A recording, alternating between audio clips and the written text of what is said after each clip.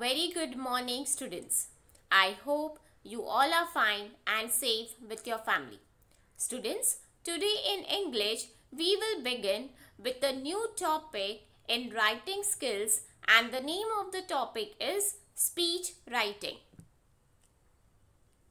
Children, on Republic Day and Independence Day, you must have seen many parents, teachers and other community members coming out impressed from the school while saying certain words which holds the message for life. Even we teachers and various heads of institutes who advise, motivate, inspire, engage you on those days and other important days. It is called as speech. So today we are going to learn a new topic that is called as speech writing. What is a speech? A speech is an oral communication to a group of people. It is usually delivered for a specific purpose and on a particular theme. It means a speech is an oral communication to a group of people, and it is usually delivered for a specific purpose and also on a particular theme. Format of speech writing.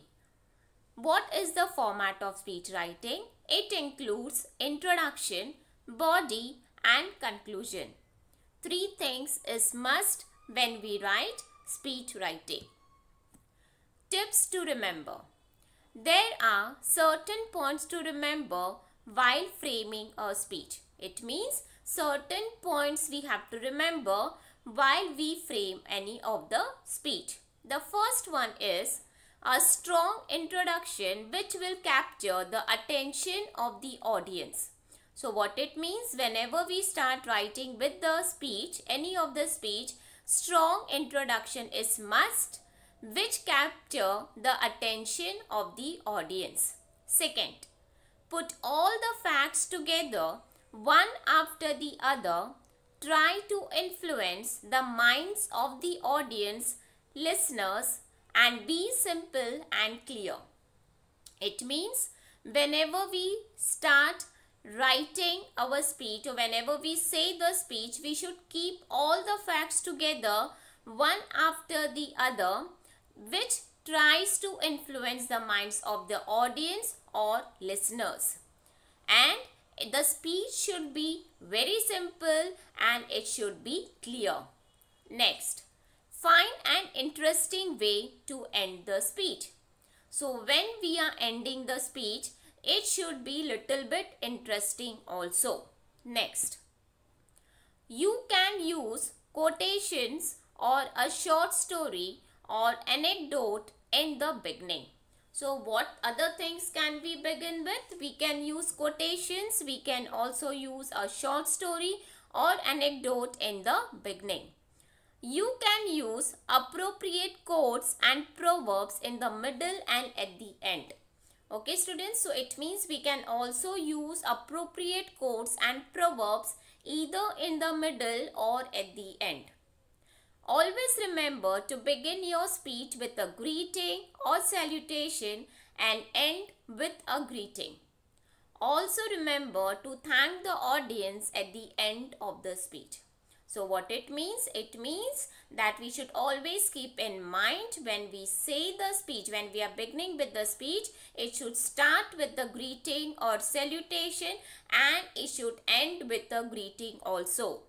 And one more thing to remember, that we should also thank the audience at the end of the speech.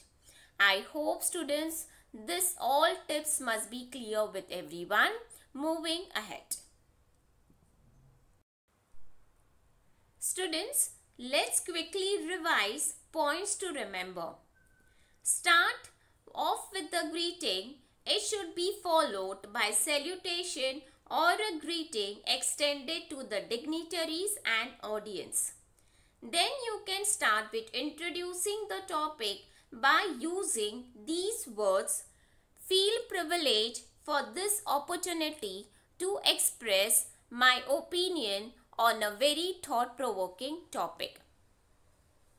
The body of the speech must consist of short story, proverb, examples to facts. Conclude the speech appropriately and remember to thank your audience while concluding. So we can conclude our sentence by using these sentences. For example, just as a thankful heart conveys 1,000 words, I would like to conclude my speech with a simple thank you. And also we can conclude, thank you for being such a patient and wonderful audience. I hope students these all points must be clear with everyone. Moving ahead. Let us go now to a sample of speech writing.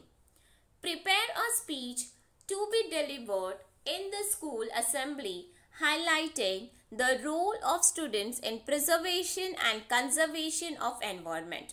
So what is the question? Question is we are supposed to prepare a speech that is to be delivered in the school assembly highlighting the role of students in preservation and conservation of environment.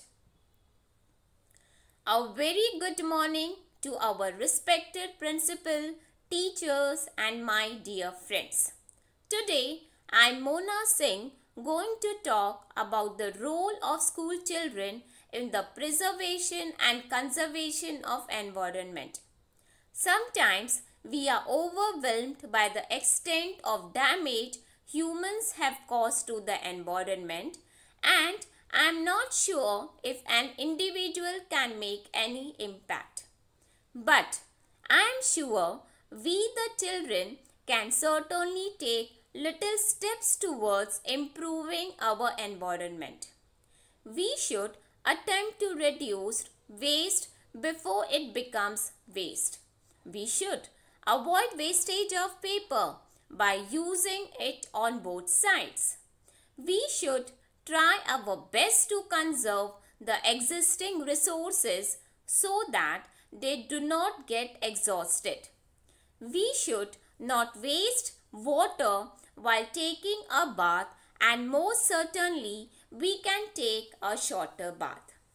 We should always turn electrical switches off when not in use, especially personal computers and electronics which can consume a lot of energy. We should use energy saving light bulbs. We should reduce the use of petroleum-based products like plastics. We should use biodegradable products. In the end, I would like to say that a small step taken today will become a giant leap tomorrow. It will go on a long way in preserving and conserving the environment. Thank you. So I hope students how to write speech, what is the format of writing speech, and what all things to be included in the speech writing must be clear with everyone. I hope you all must have enjoyed watching the video, and I request you all to once again watch the video and you all can clear your doubts. Till the time students, stay safe and thank you so much.